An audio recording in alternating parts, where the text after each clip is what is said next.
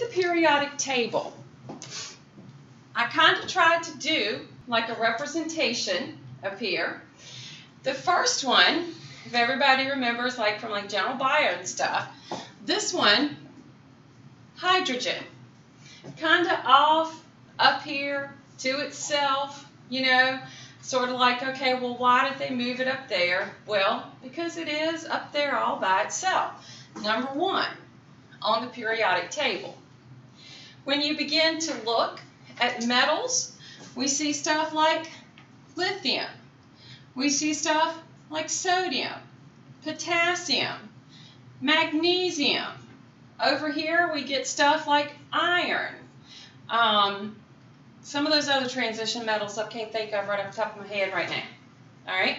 Over here on these non-metals we have stuff like oxygen, chlorine, bromine, that sort of thing. Now, these are going to be my elements. Periodic table tells me certain information about every element. The smallest particle that has the chemical characteristics of it are going to be the atoms, which are what?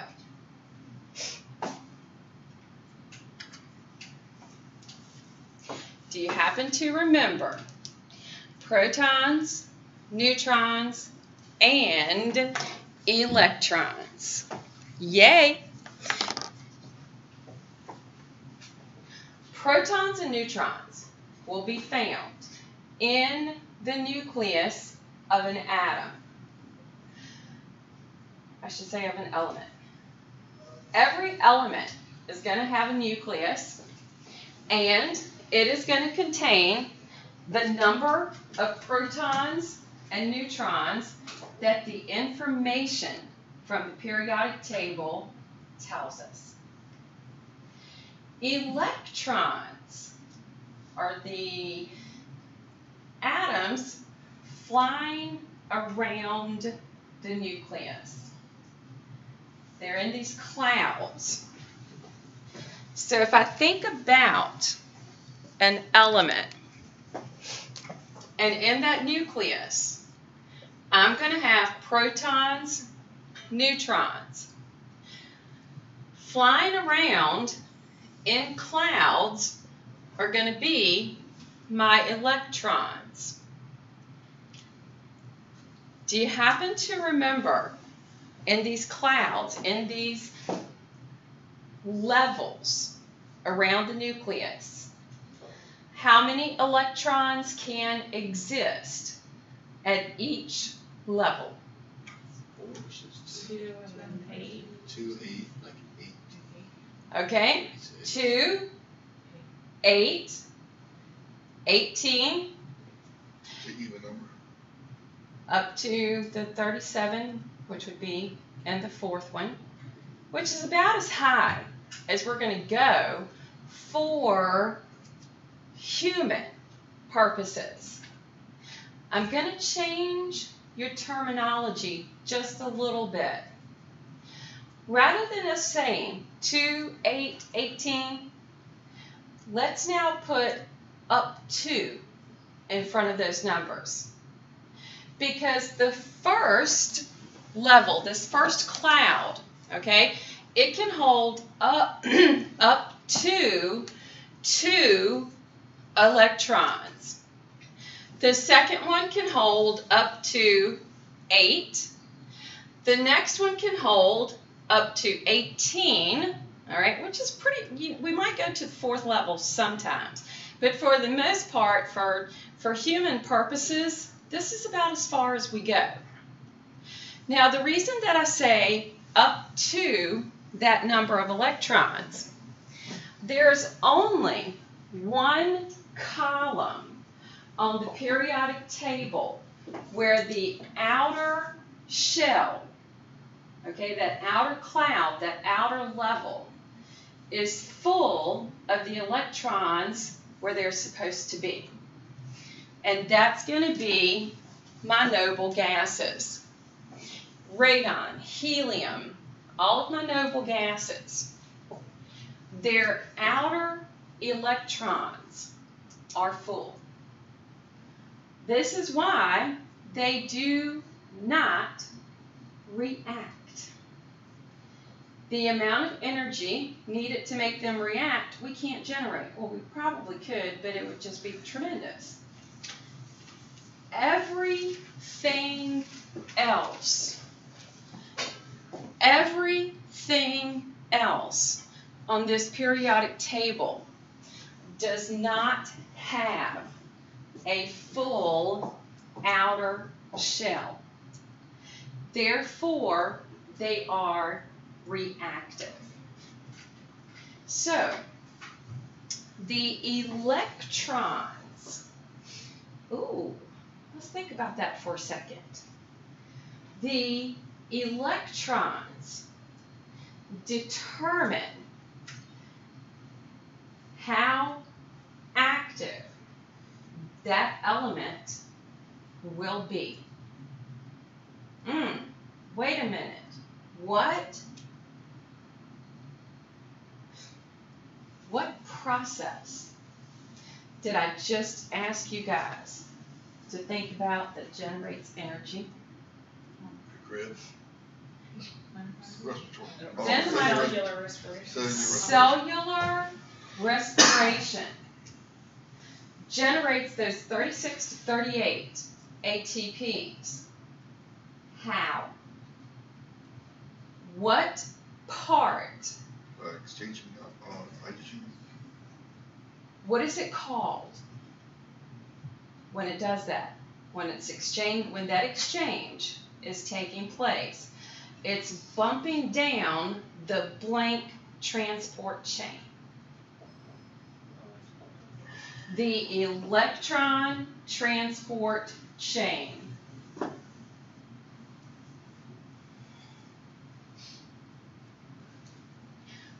What did I just ask you guys to do?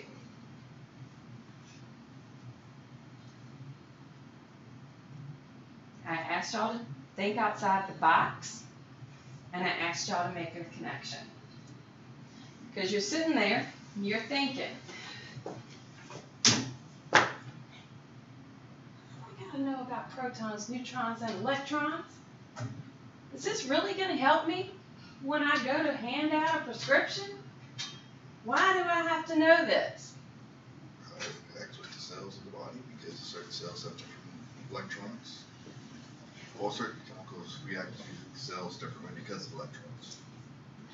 Well, let's just keep electrons as being part of the metabolic activity. Okay? Everything you do is going to come down to it being at the cellular level. Everything. You need to... After Chapter 4, this class is a piece of cake. I know, y'all are thinking, dude, what? That's not what I've heard. I've heard it's like the hardest class on the universe. Of course it is, but it's the most fun. If you can grasp the concepts that I'm trying to stress very much right now in chapters 1 through 4, you are going to have this class licked. This is why I need you guys to know this stuff. So, ask me questions if I move too fast, okay? Let me know, because this is the most important part, all right? Now, so I just now asked you to make a connection between this, not the lowest, this simplest level of our being to something for our being as a whole. All right? And these are the things that I want you to begin to start putting together. And try to remember them as we move forward in topics, because we will be coming back to this. So if I've got protons, neutrons, electrons, it's going to be these electrons that are going to help determine how active something is going to be. Now, in the case that we just mentioned, the cellular respiration is very important in our bodies because it generates ATP. Body does not store ATP. ATP production quits. You're going to die. That's just point blank. Okay? So, in the structure of these elements, having those electrons on the outer shells be active is going to determine how they react with another element. And when we have them react with another element, things begin to form and happen. The information that the periodic table gives us becomes important because that information will let us know how active something is going to be, things that it could react with. For example, we as humans are organic. What element of the periodic table do you associate with organic? Carbon. Carbon. Carbon. On the periodic table, it's number 6. Its atomic mass, 12. What does each number tell me? Number 6 on the periodic table. How many electrons it has? How many electrons and what? Well, the atomic mass would be the protons and electrons, or protons and neutrons.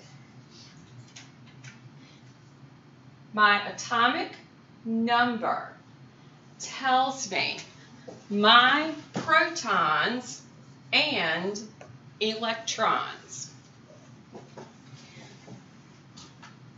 The particle that I'm missing, neutrons. I got to do a little bit of math to know how many neutrons are in the nucleus. I simply subtract the number from the weight. So by doing that, it tells me I have 6 neutrons. So my atomic mass, my atomic number, it's given me information that's going to help me determine the structure of that element and how it's going to react. Hydrogen is number 1 on the periodic table, and it has a mass of 1. Kind of weird. That's why it's kind of stuck up there, hanging off of the periodic table. Oxygen is number 16. Number 8 with a weight of 16 on the periodic table. Now, if I take information that's given to me by all of the elements, at any point in time, I can determine what their structure is. And I can determine ways that they do or could react. So, if I take carbon, for example, and I'm going to do the structure of carbon. All right, in my nucleus, protons and neutrons are found in my nucleus. So this is telling me I have 6 protons and I got 6 neutrons. So 6 protons, 6 neutrons. It's also telling me I have 6 electrons.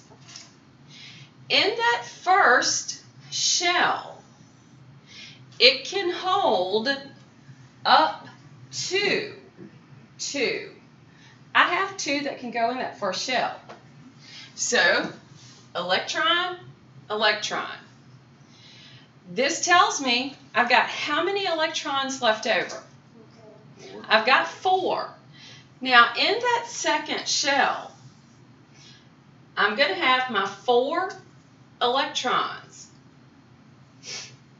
How many does that outer shell want? 8. The octet rule, if a shell has at least 8, and it doesn't matter how big shells we go to, okay, that outer shell has 8, it will be happy. This atom right now, this element is not happy. It's going, wait a minute, 4? I got to have 4 more. Okay, I need 4 more electrons. Now, let me think here for a second. We're considered organic, carbon-based, all right? Anybody ever taken any kind of organic chemistry? Okay. One of the things that a carbon atom will like to attach to readily is hydrogen. Because hydrogen's flying around out there unhappy because it's only got 1 electron in that outer shell and it wants 2. Okay? Now, hydrogens will connect together so that they'll be, they'll be happy, but put carbon in the mix and they'll readily attach to hydrogens. They'll go, oh yeah, come here, hydrogen. Come here. Come here. Come here. And now I got 8. I got CH4, methane. Very simple gas. Not really simple, but on the scale of things, simple gas. All right?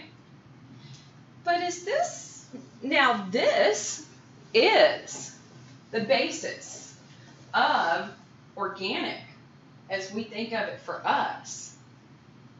But does carbon exist as only carbon-12?